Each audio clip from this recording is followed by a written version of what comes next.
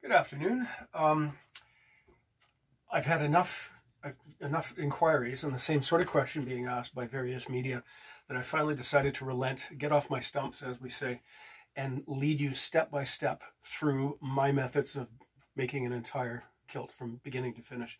Now, because I'm shooting this out of sequence, I'm introducing it from what is probably going to be the third or the fourth episode, where we've had the initial meeting with the client. We've determined how he wants it pleated. We've measured them, and now we're going to translate those measurements to the cloth. So we order the cloth sometime later. Right now it's about 27 weeks from time of order or confirmation of order to delivery.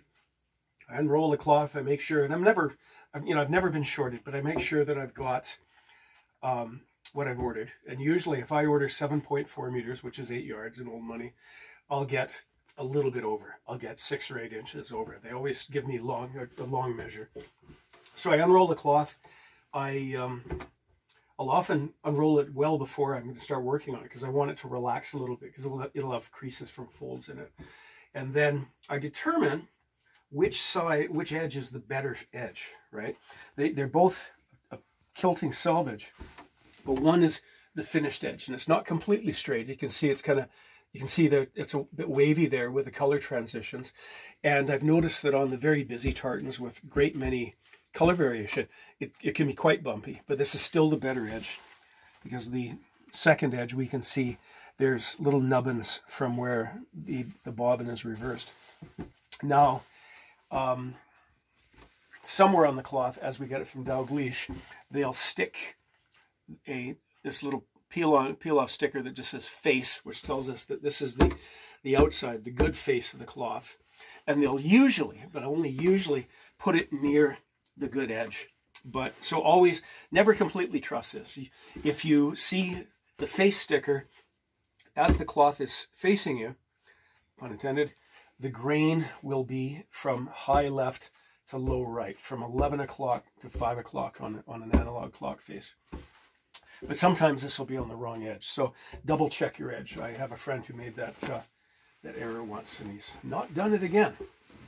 So having done that, now in my earlier video, I showed you how to use my method of membership, and somebody had asked, a couple of people had asked, how do we divide it and how do we apply those measurements to the cloth? In addition to natural waist, hip, fell, and full length from natural waist to the top of the knee, I've decided recently, a bit of a cheat, it's not a cheat, it's just a labor-saving device. While I'm measuring somebody, I'll also slap the tape on them to see where the logical place is to my eye for the width of the apron. Now remember, we don't want it narrower. There's the points of my pelvis, a little harder to find than years previously. Thank you, beer.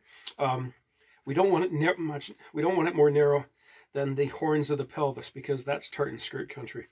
My background as a military kilt maker is that the apron is wider than the pleated section of the kilt. But a good place to start is, 50-50, where the apron, now this fellow's waist is 46 and his hip is 48. So you could start at 23 apron, 23 pleats, but he was standing there. I threw the tape on him and I decided that an extra inch, 24, was actually a better measurement given his physique. Having also taken his measurements, I'll take a picture of him, shirt and trousers, shirt tucked into the trousers, taken from the front, the rear, and the side, so that I can refer to that when I'm sewing here, because the numbers aren't enough. I also need to remember his posture and his physique. So having done that, I unroll the cloth. I've quickly, 24 inches, I quickly just put the tape down because he's decided he wants it to the black stripe on green. So the center of my apron is going to be the black stripe on green. So I just slap it down because what I'm looking for is I want to make sure I can't put it here, even though that's 24 inches, because from the edge, outside edge of the apron, I want at least a full handspan. And for me, that's 8.5 inches. Because remember, we have to fold that and we have to put in the fringe. Also, this edge is cut rather than ripped.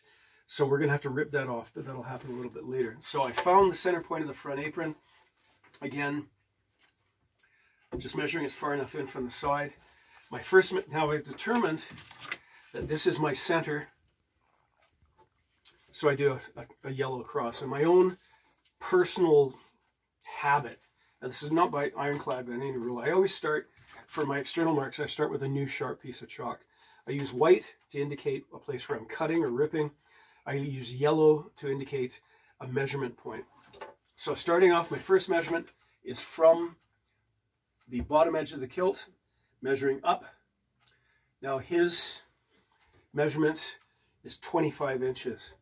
Now the 25 comes just 1/8 of an inch short of the edge of this black line. So I'm just going to adjust up to that black line, because that 1/8 won't make a difference, and it just makes it a little bit easier to mark to. My second measurement is fell as 8, so now I mark down from the top of the kilt 8 inches, and once again that puts it just a little bit short of that transition between blue and black. So rather than measure it for each one of the pleats, I'm just going to extend it down a little bit. If it's more than a 1/2 inch, you probably don't want to do that, but that's about 1/2 inch, and that's within allowable tolerances. The third measurement is the waist, 24, so half 24 is 12. I mark, see there's the top edge of the kilt. I mark it either side. I mark down 2.5 inches, and I've yet to think this through, why this seems to be the invariable or the constant measurement. I sort of hit upon it empirically decades ago. Can't completely understand why it is, so therefore I'll see if I can come to an explanation, but it's always worked for me, except in a very, very minor few cases. And I'll show you how to adapt for that when we get to it.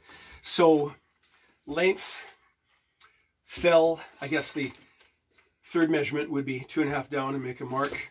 Fourth measurement, a little bit, contradicting myself a little bit there.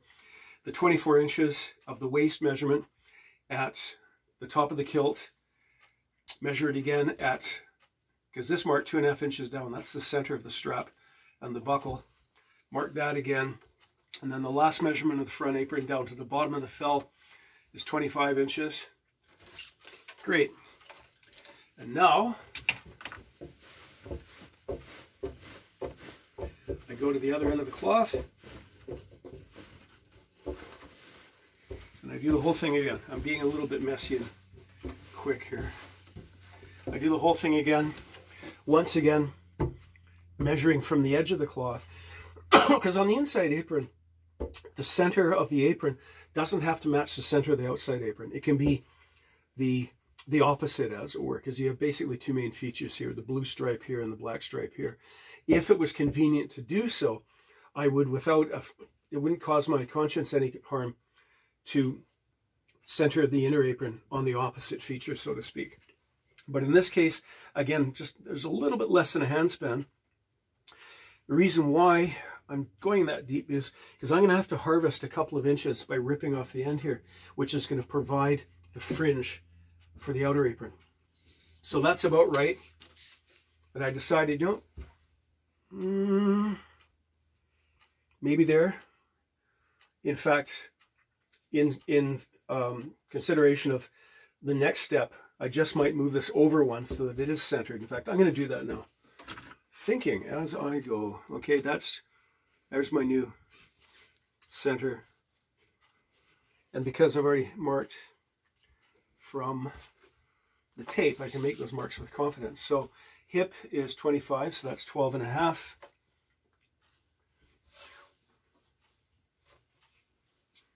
Okay. Waist is 24, so that's 12.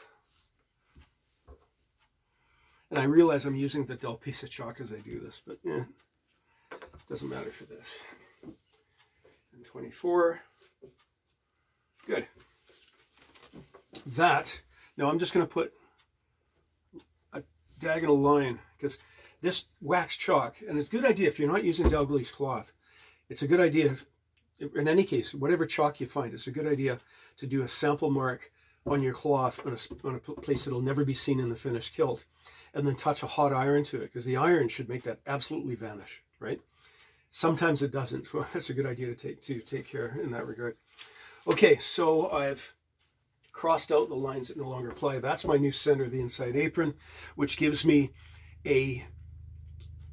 that full hand span to be the edge, the folded over edge of the apron. Because this fellow's he's a gentleman of full habit. And we have to consider, because we want to build a kilt so that it will be alterable in the future, no matter what his figure does, whether it increases or decreases. So that gives me, I don't have to compromise with the amount of cloth on the edge of his inner apron, but it still gives me that material that I need for the fringe.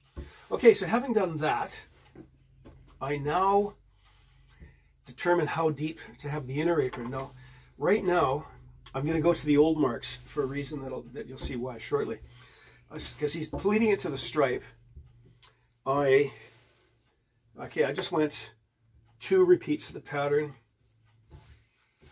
And one of the key characteristics of my kilts is quite a deep apron pleat on both sides. Usually, ideally, 1/4 to 1/3 of the total width of the kilt. This is, I'd call it a fat third. It's about as deep as I want to make it, but the cloth is also telling me where it needs to go.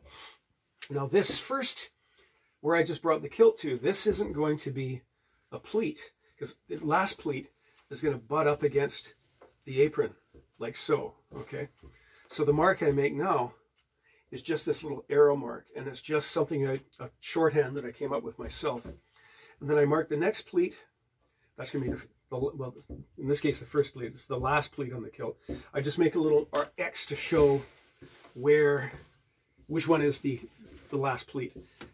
Now, I've already done this on the other end, so I won't waste your time going back and then making a mark that's already there.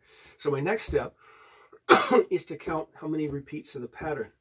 Now, because this kilt is going to be pleated to the stripe, that finished number, whatever number it will be, that's the maximum number of pleats that are possible in this kilt. If we're pleating to the stripe, it's the maximum number of pleats that are achievable. In a separate episode, we'll talk about pleating to the set, because that's a whole different ball of wax. Okay, so there's our first pleat.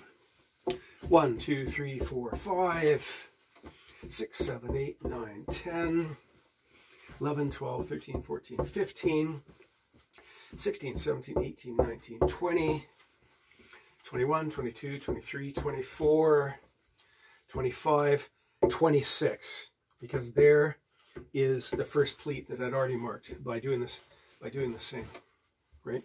Now again, the advantages of having these deep apron pleats is it means the kilt hangs better when the person is standing. It looks more elegant when the person's walking or running. And just as importantly, should this person or a subsequent owner of this kilt be somewhat more grand in his appearance, we've got to reserve a cloth to increase the size of the apron, right? So there we are. Now, remember that? 26. I don't like even numbers of pleats, because I strongly believe, I firmly maintain, that if the kilt has got, you can't see them both at the same time. It's hard to see them even when it's laying on the table, but I've noticed that people still pick up on it, that if you've got the center, this black line is center on the apron, that we need a center back pleat. If we have an even number of pleats, it's going to be off center. And I firmly maintain, I can spot it, and it bugs me. So we had 26 pleats, so what am I going to do? Remember what I said earlier about moving that apron over? Okay, that was my 26th pleat. That's now my fold over spot. This is my 25th pleat, so that'll be the final pleat. Okay? I'm just going to take a second to fold it back again, just because it really bugs me to see cloth left rumpled on the bench. And as I've said elsewhere, and will continue to say, this is this Dalglish cloth, custom woven, 16 to 18 ounce. And that value reflects how much a square yard of this stuff weighs. I'm not going to waste. This stuff's well over $100 a yard now. There's no way I'm going to waste to cut off a piece. Or, given my terrible math abilities, I could calculate it, but I got better things to do. Okay, so there we are. Now to calculate the pleat width. So we know At the waist, the pleated section has to be 22 inches. And at the hip, it has to be 23 inches. Now, in a couple of other videos, I explained how to use the pre-literate counting method of fractions using a tape. And in another video, I showed you my exercise for determining pleat widths, because these remain constant. If you have 19 pleats, a 1/2 inch pleat is always going to cover 9.5 inches. And 35 pleats, it's going to be 17.5 inches. These are fixed values. So although I like to do this every time because I'm keeping an archaic skill alive, at the same time, I'm also a production shop. So I'm just going to pull out my sheet and go, okay, we've got 25 pleats. Now I need 22 at the waist. 1/2 inch, no. 5/8, 3/4, no. 7/8, if 25 pleats, each 7/8 of an inch is 21 7/8, which of course is 1/8 away from 22. It's there. So I consider that acceptable. Okay, so at the waist, 7/8. But if we go up to a 1 inch pleat, we want 23, but we got 25. Now, sorry, 2 inches over, an inch or so over, I wouldn't mind, but 2 inches over is a little bit much. So what I'm going to do is I'm going to find the value between those two. 7/8 is 14/16. So what's 15/16? Well, 21 7/8. 21 7/8 is there. So now I'm going to count 16ths. And of course, a 16th is 1/2 of an eighth. So 2, 4, 6, 8, 10, 12, 14, 16, 18, 22, 24, 20, back up, 25. So 20, just a little over 23 3/8. And I consider that acceptable. So what I'm going to call that, sure, it's 15/16, but I can also call that 7/8 plus. Now that'll be up all for this episode. In the next episode, I'll cover starting to mark the pleats, because you'll notice that I'm doing, or at least you'll see that I'm doing all of my calculations, all of my chalking, all of my striking, as I call it, in suit tailoring before I actually alter the cloth. So thank you, and carry on.